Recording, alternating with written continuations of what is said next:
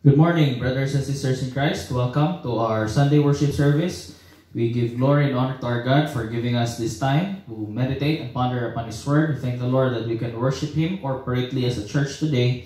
And I hope and pray that more of us are watching this video. As I have observed in the previous Sundays, in the previous videos, there are only a few who are watching our live recording. So I hope and pray that you're going to show your support to our ministry, to our church, by watching our live videos every Sunday. Again, this is just a small aspect, as a small sacrifice that is required of us to wake up early, perhaps for 9:30. But this is something that would surely benefit us. Now, this morning, I'm going to talk about somehow similar to what I have discussed last Sunday. Since last Sunday, if you could still remember, I was talking about the parable of the wise man and the foolish man, or the wise and the foolish builders. This morning, I'm going to talk about, again, with regards to another parable. This time, I'm talking about the parable of the Good Samaritan. Perhaps some of you are so familiar, perhaps some of you are quite familiar with this passage, as this is one of those familiar, one of those famous parables of Jesus Christ. And this is a well-known parable to Christian circles and even non-Christian circles. If you're going to ask non-Christian circles, they can always relate to the story of the parable of the Good Samaritan. Again, this title is not given by Jesus Christ. This title is given by Bible scholars. Perhaps you're wondering if did Jesus Christ give this title, or did Jesus Christ name the title of this parable? It was not his custom at that time. He was not responsible in giving the title of this parable. It was, or it is, the responsibility of the Bible scholars, or the English translators, or the Bible translators. They're the ones who are giving the title. So what you see in your Bibles, the parable of the Good Samaritan, that is given, the title is given by some Bible scholars. And this passage is based on Luke chapter 10, verses 25 to 37. So if you have your Bibles with you, open it to that page. I'm not going to read the entire passage this morning, because as we are going to progress into this sermon, we are going to look into each of the verses in each of the points that we have right here. So open your Bible still to Luke chapter 10, verses 25 to 37. Now in this parable, the title alone implies that the Samaritans are not well known as good people. It's quite interesting if you could see right here that Jesus Christ, or the title is, or that Jesus Christ used the term good in trying to describe the Samaritan, or this Samaritan in the story. It's quite interesting because Samaritans were not known to be good people, right? The Samaritans were known as pagans, idolaters. They were known as wicked people. During that time, they were not labeled as good, but Jesus Christ in this parable labels a Samaritan as someone who is good. Again, this is quite catchy. This is something that we need to look into this morning. When you talk about the Samaritans, let me give you a brief background about the Samaritans. Now, who were the Samaritans? Samaritans were despised by the Jews because they were known as half-breeds. The Jews considered the Samaritans as half-breeds because they are half Jewish and half Gentile. When the northern kingdoms were taken captive by the Assyrians, they intermarried them to settle in a place called Samaria, just north of Judea. As usually happens in such cases, these Jews adopt the worship of their false pagan gods, falling into idolatry. When the Jews returned to Jerusalem and tried to rebuild the temple, the Samaritans would pour pig's blood in the temple area, which was to make the temple unclean. And the building project of the temple had to be stopped so that the temple area could be cleaned up again.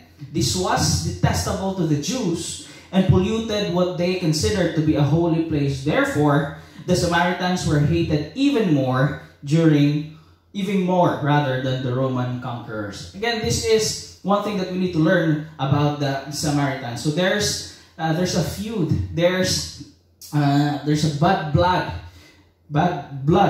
among the Jews and the Samaritans. They would not even walk in Samaria, but would go far out of their way, even if it was a longer trip, to avoid entering Samaria, because they believed that the Samaritans were unclean people. Now, this is precisely why Jesus mentioned the Samaritan in this parable because he would be the least likely to ever help a fellow Jew, because a Samaritan or the Samaritans also had a hate that was equal to that held by the Jews against the Jewish people because of the way that they were treated by them. But basically, the Samaritans were considered as bad and not a good kind of people. That's why this parable is so interesting, it's so catchy, because of how Jesus Christ described the Samaritan. Again, the Samaritans were not known to be good people. They were labeled as unclean, they were labeled as wicked, paganistic, and idolatrous kind of people. Now, in the passage, the context of the story is found in verse 25, and we're going to look into that verse in a while. But that is where we find the context when Jesus had a conversation with a lawyer. Okay, in the story, Jesus Christ was having a conversation with a lawyer. If you could still remember, we used to study parables in the past. And again, the most important thing that we need to look into parables is the setting, or the setting of the parable, the setting of the story. The setting describes about what led Jesus Christ to tell a parable. So in this story, if we may ask the question, what led Christ to tell a parable? What led him was his conversation with this lawyer. So he had a conversation with this lawyer, and then they had an exchange of words that led Jesus Christ to tell and to share a parable. Now let me share with you only two truths this morning.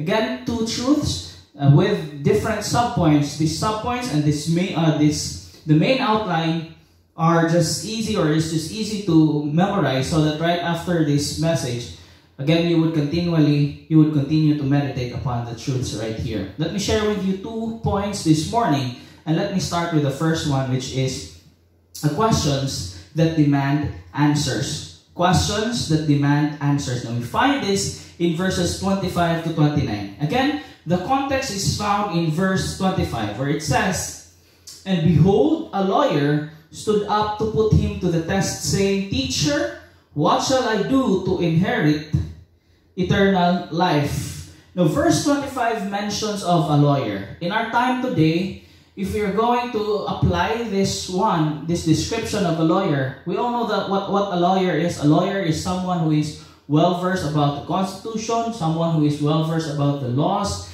and all other things that pertain to the government and the constitution of the government. That is our understanding of the word lawyer. But this is quite different from the lawyer during the time of Jesus Christ. This lawyer in the passage is not the kind of lawyer that we have today, right? Instead, he is someone who is a lawyer during the time of Jesus Christ, is someone who is knowledgeable with the laws of God, or in the Bible, rather than the laws of the government. So instead of being familiar and being well-versed with the laws of the government, this kind of lawyer is familiar instead with the laws of God, with the laws of the Scripture, with the law of the Bible, or perhaps with the Bible itself, rather than the laws of the land. Specifically, this kind of lawyer is familiar and most acquainted with the laws of Moses in the Old Testament.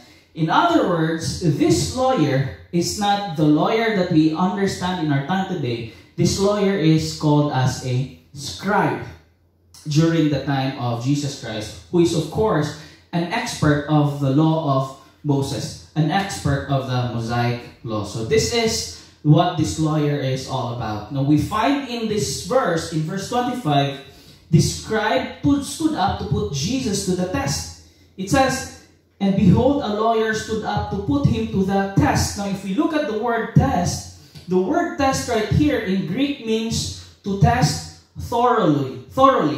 This is the same word that is used in Luke chapter 4, verse 12, where it says, "Keeping a close watch on him, they sent spies who pretended to be sincere. They hoped to catch Jesus in something he said." This is what we find in this passage. Also, he said, so that they might hand in over to the power and authority of the governor. I think this is a different passage. Sorry, it's not Luke 20:20. It's Luke chapter 4, verse 12. Okay? Where it says, "You shall not put the Lord your God to the test." This is also the same passage that we find in in James chapter 1 verse 15 with regards to temptation. Meaning to say, this scribe was putting Jesus to the test in order to trap him and find flaws in his teachings. This is what the Pharisees and religious leaders would always do. They will trap Jesus Christ to say something that is contradicting to the law of Moses so that they can accuse him. And several times Jesus Christ encountered this kind of strategy, this kind of tactic. But again, they would always fall against the wisdom. They would always fall against the wisdom and the strategy of Jesus Christ. Remember, again, in verse 20, or Luke, this is the verse right here. Luke chapter 20, verse 20, it says, keeping a close watch on him, they sent spies who pretended to be sincere. They hoped to catch Jesus in something he said so that they might hand him over to the power and authority of the governor. They were hoping that they might catch Jesus Christ when he would say something wrong with regards to the law of Moses, or something that is contradicting to the law of Moses, so that they can hand him over to the authority and accuse him of these faults or these crimes right here. He than this, also we find important details in the story that would prove to the motive of the scribe. One of it is that he addressed Jesus as a teacher. Okay? Instead of addressing Jesus Christ as the Messiah. So the scribe right here, the lawyer right here, he addressed Jesus Christ as a teacher, instead of addressing Jesus Christ as a Messiah. So from that we find a different kind of motive. And other than that, verse 29 says, but he, desiring to justify himself.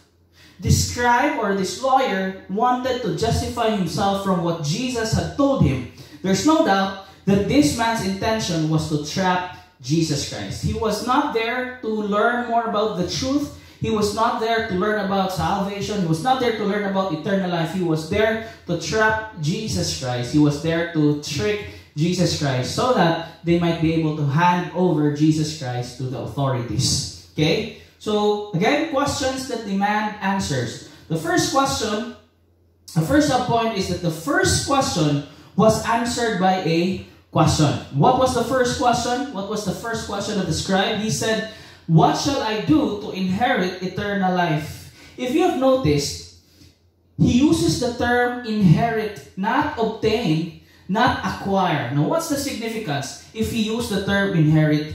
The point is this. The word inherit implies something that will be given to you because it is your right. Like for example, inheritance, okay? Something that is given to you because that is your right. Ako, I can have my inheritance from my father. Pero wala ragot. Wala ragot ma-inherit. Diba? But that is my right. No? My inheritance. That is something that is given to me as part of my right. Okay? The question itself, if you're going to understand, contradicts the core teachings of Jesus because an inheritance of any form is the result of a relationship. Just like what I said a while ago, and ako'y inheritance coming from my father because I have a relationship with my father. You will have an inheritance from your father because there is a relationship between the two of you. An inheritance is that a goal achieved through effort, right? You don't need to work for it because that is something that will surely be given to you. You don't need to work for it. Likewise, eternal life is a gift we inherit from God through our relationship with Him, not something we earn through righteousness. So in other words, there's a big contradiction to the question of the scribe with regards to the core teaching of Jesus Christ. Because within the mind of the scribe, he was thinking that you can earn, you can have eternal life by working for it because of the use of the word inherit. In other words, this scribe believes that salvation can be obtained by good works, as what most religious leaders during the time of Jesus Christ believe in. That salvation, that eternal life is something that you work for, is something that you acquire through works of righteousness and keeping the laws, keeping the commandments in the Bible. Moreover, the Jews believe that salvation is something that they will inherit because they are the descendants of Abraham. Within the minds of the Jews, they believe that, I can have salvation because this is something that I inherit as part of being the descendant of Abraham. Because they belong to the circumcision, they believe that as Jews, salvation will be inherited by them as a merit of being Abraham's descendants. But just like how Jesus answered those who would try to trap him, instead of giving a direct answer, he presents him a different question. So instead of answering this question right away, Jesus Christ answered this question through another question. And verse 26 says, this is how Jesus Christ responded to the question of the lawyer. Take a look at what he said. He said to him, what is written in the law? How do you read it? You know what, my brothers and sisters in Christ, Jesus was so smart. He was so smart in doing this. Because, you know why? It's because by asking this counter question, Jesus puts himself in the position of evaluating the lawyer's answer rather than having the lawyer evaluate his answer. Marunong kay si Jesus Christ mga igsoon tungod kay pagpangutanan niya ani nga question, siya na mo'y naay katungod, siya na mo'y naa sa position nga mo evaluate sa tubag niya nga lawyer instead of that lawyer evaluating his answer to his question. This is a very smart move. Besides, Jesus did not want to give him an answer that would contradict to his beliefs. But Jesus asked him something that would help him interpret the correct meaning of the law. So this was a counterplay by our Lord and Savior Jesus Christ. But you know what? Other than this, perhaps we may ask the question, why did Jesus Christ lead the man back to the law in order to answer his question? I mean, Jesus could have directly said, you need to repent. You need to turn away from your sins, and you need to place your faith and your trust in God so that you would be saved. Jesus Christ could have given that answer right away because that is indeed the answer to this question. What was Jesus trying to suggest right here of leading the man back to the law of Moses, back to the law of the scriptures? The point is this.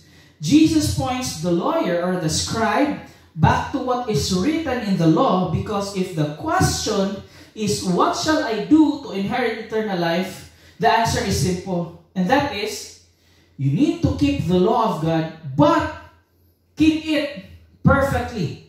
Right? Keep it perfectly. The point is that if one is able to keep the entire law of God without falling out into a single commandment, he will be saved. Leviticus chapter 18 verse 5, so you shall keep my statutes and my judgments by which a man may live if he does them. I am the Lord.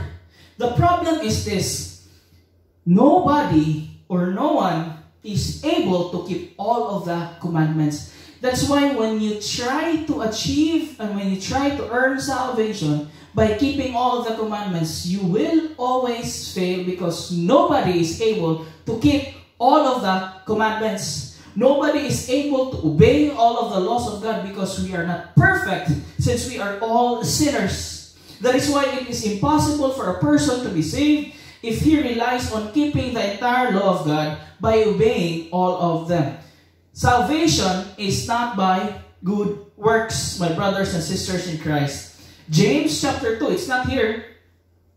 James chapter 2 verse 10 says, for whoever keeps the whole law and yet stumbles at one point is guilty of breaking all of it. This verse tells us of the impossibility of keeping the entire law of God. That's why you can never rely upon it for your own salvation. This is what Jesus Christ meant in their conversation. So to make it simpler, Jesus Christ was as if telling the scribe, salvation is not by good works. But he was so smart in giving that counter question. The scribe needed to know this because he was relying upon keeping the law his whole life for him to be saved. He needed to hear this truth from Jesus Christ. Now in verse 27, the scribe replied, and this is how the scribe replied. And he answered, what this is the answer to the question of Jesus Christ. The scribe said, and he answered, "You shall love the Lord your God with all your heart and with all your soul and with all your strength and with all your mind, and your neighbor as yourself." The scribe presented the greatest commandment of all time. This is the greatest commandment. We have also the greatest commission, but this is the greatest commandment. In answering, he gave this answer to the question of Jesus Christ.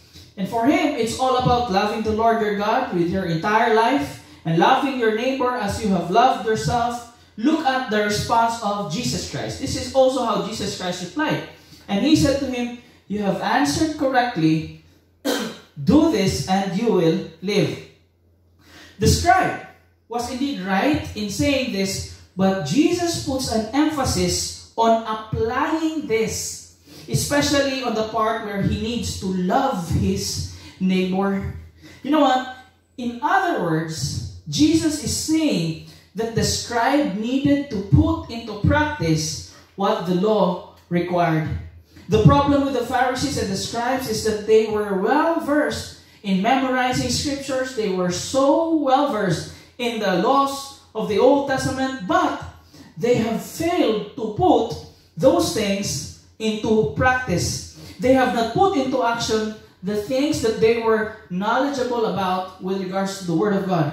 This would tell us that Jesus was directly challenging the scribe to apply what he knows about the law of Moses. Jesus Christ just agreed to the answer of the scribe, but he puts an emphasis that you need to apply that. You need to apply what you've learned through the Word of God, through the law of Moses. Now, in application, my brothers and sisters in Christ, the point is this.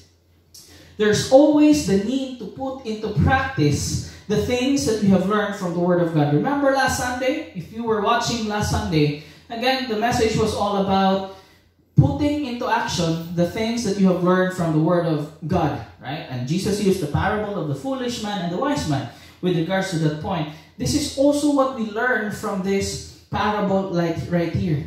We need to put into action, we need to apply the things that we have learned from the Word of God. You know what? Application is the most accurate indication that one has understood the lesson. You can claim to have understood the message or the sermon or the lesson if you have not applied it in your life. Now, this is the problem that Jesus Christ was trying to point out with regards to the lives of the scribes and the Pharisees. They know a lot from the Word of God, but they have not applied any single lesson that they have learned from the Word of God. Perhaps you're that kind of Christian. You're so knowledgeable about the Scriptures, but how about with regards to the aspect of application? Have you applied what you've learned from the Word of God? What's worse than this is that if we don't apply what we have learned from God's Word, then we are hypocrites. If we are not applying what we've learned from the Word of God, that would make us become hypocrites. We are like Pharisees, right? We are like the Pharisees. They claim to know a lot of things, but they claim to know a lot of things about the Word of God, but they have not applied all the things that they have learned. That's why they were hypocrites. The point, my brothers and sisters in Christ, is that let's not be hypocrites by not applying what we have learned from the Word of God. Let's do what we are supposed to do.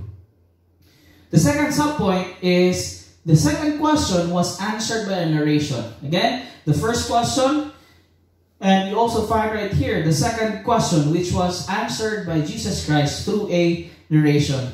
Obviously, the scribe would not accept what Jesus Christ said so. That's why Jesus Christ says in verse 29, this is what Jesus Christ said in verse 29. No, this is the answer of the scribe, because he couldn't accept what Jesus Christ was telling him. Verse 29, but he, desiring to justify himself, said to Jesus, "And who is my neighbor? Kinsa akong silingan? If ako magaling apply, kinsa man akong silingan? Who is my neighbor that I need to love as well?" The word neighbor comes from the Greek word plesion, which means one who is near. And that is based upon Acts chapter 7, verse 27. The Hebrew word that it translates is rhea, means a person with whom one has something to do. And you know what? This is the mentality of the Jews. The Jews interpreted the word in a limited sense to mean a fellow Jew or someone in the same religious community. They specifically excluded Samaritans and foreigners from this category. That's why the scribes or the scribe was asking, who is my neighbor? Because in their mentality, in the mentality of the Jews, in the mentality of the scribes and the Pharisees, the neighbor or a neighbor is only limited to fellow Jews and not outside of the Jewish community. Gentiles and Samaritans were not included. That's why this led Jesus Christ to tell a parable, or to tell the parable of the Good Samaritan, because within the minds of the Jews and the scribes and the Pharisees, his neighbor or their neighbor is only limited to the Jewish community, only limited to their fellow Jewish or fellow Jews. This is why Jesus Christ, this is the setting, and this is what led Jesus Christ to tell a parable. We're done with the first point. Let's proceed to the second point, which is an answer that demands attention. An answer that demands attention. And this is now the parable proper. We're going to look into the proper or the parable proper. Now, in answer to the question of the scribe, Jesus defines a neighbor with an illustration. This is how Jesus Christ defines the word neighbor or the term neighbor in response to the question of the scribe, who is my neighbor? Now, both Jesus Christ and the Pharisee and the scribe had different understanding of the word neighbor. To the scribe, again, the neighbor is only limited to fellow Jews, but to Jesus Christ, he had a different definition and a different understanding of the word neighbor. And he explains it through this parable, the parable of the Good Samaritan. Now, there are two things. Under this truth, there are two things that we need to know about the parable. And these two things are basically the theme of this parable right here. These two themes, two things. The first is the callousness of the religious officials. This is one of the highlights of the parable of Jesus Christ. The callousness of the religious officials. Now we read in verse 30, Jesus replied, a man was going down from Jerusalem to Jericho, and he fell among robbers, who stripped him and beat him and departed, leaving him half dead. Let me give you a brief background of this parable right here. During the time of Jesus Christ, the road from Jericho to Jerusalem, according to the story, the road from Jericho to Jerusalem was 18 miles long. Maybe it was not a road at all, but a narrow strip of path sandwiched in between rocky mountains. So gamay kay siya nga path, na mga rocky mountains in between. Even today, most parts of the highway connecting Jerusalem with Jericho runs in between mountains. The road from Jerusalem to Jericho was infamous. It was infamous. It was known for crimes and robberies. This road that Jesus Christ was talking about right here, it wasn't surprising to Jesus' listeners that he set the story on this particular road. Clothing, if you've noticed, yubuan who stripped him, because during the time, clothing was a valuable commodity in Jesus' society. Siguro Chanel or ang saan yung gisuot ang ito, Hana, Gucci, munang yubuan siya sinina when he was robbed. Because clothing was a valuable commodity in Jesus' society. And this fact probably explains why the bandits took his clothes or took the man's clothes in the story. In verse 31, as we progress, this is what we read. Jesus says, now by chance, so moto ang story na yung usa ka tao nga gi-robbed, nga gi-stripped off and he was robbed. And then, na yung mga tao nga ning labay. No? This is what verse 31 is saying us. Now, by chance, a priest was going down that road. And when he saw him, he passed by on the other side. Oh. Take a look at the callousness of this priest. Take a look at the callousness of this religious leader. He saw that person who was robbed and who was left half naked. And when after seeing him, ibaling siya spikas, agi anan. Now, the question is, again, when we interpret parables, na mga representations, no? Who does the priest represent right here? who does this priest represent right here? Obviously, he represents the Pharisees, the scribes, and all the religious acting people. I'm saying all the religious acting people. It's all because there are a lot of acting religious people who look good on the outside, but on the inside, they are not good. Right? Just like this priest right here. Just like the Pharisees during the time of Jesus Christ. What did the priest do? When he saw the man, he passed by on the other side and did nothing. This priest went out of his way to avoid the man because as a priest, and we can assume it was a Jewish priest, he didn't want to make himself unclean by associating with someone who may have had blood on them. That was the law of the Jews. That was the law of the Jews. They would not want to be unclean by helping a person who has blood on them. But this is just an assumption, my brothers and sisters in Christ. Jesus did not complicate the motive behind why the priest did not help the man. But the point is this: the priest failed to act in love, even though common courtesy demanded that he stop and render aid. He failed to act in love. However, a priest of all people, right, of all people, should have shown compassion, no? Pari galunta ni religious leader galunta ni. Siya galunta tong most qualified nga mopakita og compassion ani tawhana. But he was so indifferent to the situation of this man. He served in a helping occupation and he had frequent contact with the scriptures and their demands. Moreover, this priest had recently been in Jerusalem, the center of worship and spiritual influence. This is the problem that we find right here. Verse 32, so the first man who had witnessed this helpless man who was robbed is a priest. The second is in verse 32. So likewise, a Levite, when he came to the place and saw him, passed by on the other side. Pareha gyapon. The Levite did the same thing of not extending help and passed by on the other side. He was a less likely person to offer help since his duty, assuming he fulfilled it, involved just assisting the priests in the mundane affairs involved in worship.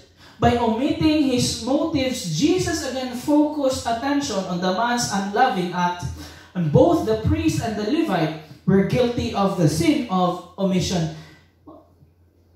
The sin of omission, again, we all know that, no? You're supposed to do this and you have not done it, then you have committed the sin of omission.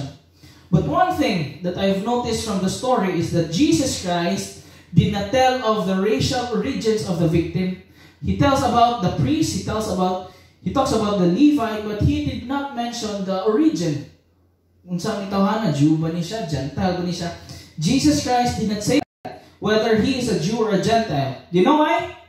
It is because it doesn't matter. It doesn't matter because help is not mindful of race, it's not mindful of gender, it's not mindful of age, it's not mindful of social status, not mindful of religious background, nor of physical appearance, nor whatever barrier you can think of. Help is not limited in all of these aspects. Instead, help is not even overshadowed by fear, but it is driven by love and concern towards the needy. This is what help should look like. Now the question is, how many times have we been guilty of the sin of omission? How many times have we been indifferent to the needs of others? This story tells us the indifference of other people with regards to the needs of others. Now if we apply this truth in our situation right now, in this time of pandemic, how are we in terms of being sensitive to the needs of others? How are we, my brothers and sisters in Christ? I'm glad that our church have been so sensitive to the needs of our outreach ministries in Lamak and also in Maracas. But sometimes, you know what? We tend to be selective also when it comes to helping others. Can you relate to this one? We tend to be selective when it comes to helping others. When we find a person not worthy to be helped, we disregard him and help those who are more worthy of our help. This is not the kind of attitude that Jesus wants us to have in this time of pandemic. And the truth is this, my brothers and sisters in Christ. You can claim to be a follower of Christ, yet disregard the needy. God loves the poor and is offended when His children neglect them. It's so hard to claim to be a disciple, a follower of Jesus Christ, a believer in Jesus Christ, if you are being insensitive to the needs of your fellow brothers and even to the needs of your fellow human beings. The same thought applies to this parable. You can claim to be a disciple of Christ, yet withhold help towards others. You can claim to be a Christian, yet remain indifferent towards the needs of others. We can claim to be the church of Jesus Christ, yet disregard the needs of our own community. Right? That's why we made effort in reaching out to Maracas, because we can claim to be the church of Jesus Christ if we are so indifferent to the needs even in our own community. My friends, this is something that we need to ponder upon. Lahug needs salvation, and the people in Maracas need the basic necessities in life. We can't be callous towards their needs, and if we are truly concerned for them, then we need to put it into action. Not just our outreach ministries, but even some of the members of our church. Now remember, we are still in this pandemic, and we don't know what are the needs of our fellow brothers and sisters in Christ here in our church. This is the best time for us to be proactive in helping our fellow believers in Jesus Christ. We find about the callousness of the religious leaders. The second aspect that we find is the compassion of the Samaritan. Now take a look at verse 33. Again, the priest and the Levite, both of them were indifferent to the need of the man who was robbed. But take a look at what the Samaritan did according to the story. But a Samaritan, as he journeyed, came to where he was, and when he saw him, he had compassion. This verse tells us that the Samaritan had compassion. The meaning of the word compassion in Greek is to be moved in the inward parts. What are the inward parts? Okay, if we may ask, to be moved in the inward parts. That's what it means by the word compassion. What are the inward parts? The inward parts, according to Bible scholars, refer to the heart, lungs, liver, and kidneys. That's the literal interpretation of the inward parts. But what do these parts represent? The heart, the lungs, the liver, and the kidneys. What do these parts represent? They represent the seat of affection. In other words, the Samaritan was so affectionate to the victim. He was so affectionate to the victim. You know what? We use the word affectionate, okay? If that is how we describe it, we use the word affectionate when we are infatuated to a person, or when we like a person, or even when we love a person. Sa mga youth dira, mag-crush-crush ka na, you are being being affectionate to that person sa imong crush. Usually, we don't have affections towards strangers. Batay mo? No? Dili ka affectionate sa strangers. There's no such thing as that. Tungod ka, you are only affectionate to your crush, sa imong asawa, sa imong kinsanan dira. But usually, you're not affectionate to strangers, but only to those whom you already know. But you know what? In the story, the Samaritan had so much affection.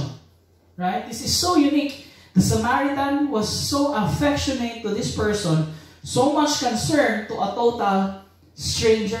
He was a total stranger. This man that the Samaritan helped is a total stranger. Now, what does this tell us? What truth can we learn out of this? Love knows no limits. Love knows no limits. Sometimes, we put a limit to our love by giving it to those whom we think as deserving. Usahay atong limitahan atong gugma mga igsoon when we only give our love to those people whom we think are deserving of our love. Sometimes, we only show love and concern for those people that we know, and most importantly, people that we like. But Jesus reminds us right here that love knows no boundaries. Love knows no boundaries. It knows no limits that even a total stranger deserves to be an object of it. Now, this kind of situation that we are in this pandemic that we are in, this is the best situation to apply this kind of love. To apply this kind of love that Jesus Christ is talking about right here. Now, we have written down this caption sa atuang walls, there is a stage. Passion for the Lord and compassion for the lost. Passion for the Lord, siguro taon na mo kabisita diri sa simbahan. Naragapon, ay magkabala ka, naragapon siya. Kaning passion for the Lord and compassion for the lost. How do we explain this one? Passion speaks of love, while compassion speaks of putting love into action. If we truly love the Lord, my friends, if we truly love the Lord, then we put it into action by helping those who are in need and showing love for those who encounter in our everyday activities. How are we in terms of our love for God and our compassion for the lost? Are we putting God's love into action by helping those who are in need? Again, in this time of pandemic, there are so many people who are in need. I gave you a challenge a few months ago that you need to pangumusta your fellow member, fellow leader, or fellow believer in Christ in our church. Kumusta naman sa inyong mga needs? How are we in terms of that challenge with regards to that challenge that I gave you a few months ago? Now, going back to the story, it says in verse 34, he went to him, this is what the Samaritan did, he went to him and bound up his wounds, pouring on oil and wine. Then he set him on his own animal and brought him to an inn and took care of him. Oil soothed the victim's wounds and wine disinfected them, just like what is mentioned in the story. The Samaritan's love was obvious in his willingness to inconvenience himself and to make generous and costly sacrifices for the other man's good. The genuineness of his love is clear from his provision of further care the next day and took care of him. Take a look at the next day. And the next day he took out 2 denarii and gave them to the innkeeper, saying, take care of him, and whatever more you need, I will repay you when I come back. Imagine the generosity of this Samaritan. Again, ato pag yung pasubraan ang ato ang generosity towards others, just like what we've learned from this story. Now, as I close this message this morning, in our lives, my brothers and sisters in Christ, we can also become like the priest. We can become like the priest and the Levite who were so indifferent to the victim. Pwede kita na mahimo tang sama sa priest o sa Levite na kalos kaayo, indifferent kaayo to the victim. The main cause for this is our insensitivity towards others, our indifference towards others. The root cause of this problem is our own selfishness. Our own selfishness. We tend to think too much of our own lives and have failed to consider the lives of others. My friends, this pandemic can either cause us to be self-centered or to be selfless. We can be self-centered if we're only thinking of our own needs and our own welfare. But we can be selfless by attending to the needs of others more than just thinking of our own personal needs. My friends, we're all financially affected by this crisis. Our church, to be honest, is also affected financially due to this pandemic. But as I close, let me tell you this. The heart of a true disciple of Christ is most tested when he has less in his life yet there is more that is needed from him. The true heart, or the heart of a true disciple of Christ, is most tested. Your heart and my heart is most tested when we have less, due to this pandemic, due to this crisis, when we have less in our lives, yet there is so much needed from us. My friends, are you this kind of disciple? Let us pray. Father in heaven, Lord, salamat for what you have spoken to us this morning. We give you praise and we give you thanks for the message. Thank you for using this parable, O God, to remind us of our love for others as a product of our love for you, O God. Lord, in this time of pandemic, many are in need and many are suffering from financial crisis. But Lord God, usahay kami wala po. But Lord God, this is the best time for us to put everything that we have learned from your word into practice. Lord God, we are most tested when we have less, and yet there is more needed from us. As your disciples, oh God, help us to be like the Good Samaritan, who was so affectionate even to strangers, Lord God, who was so passionate by helping the man who was in need. Help us, oh God, to apply this in our lives. We thank you, oh God, for speaking to us. I pray that this word of yours, this message of yours would touch the hearts of your people. Salamat, Lord God, for this time. In the name of Jesus Christ we pray. Amen and amen. That's all for this morning. Thank you for watching. See you again tomorrow for our daily devotions. Bye-bye and God bless.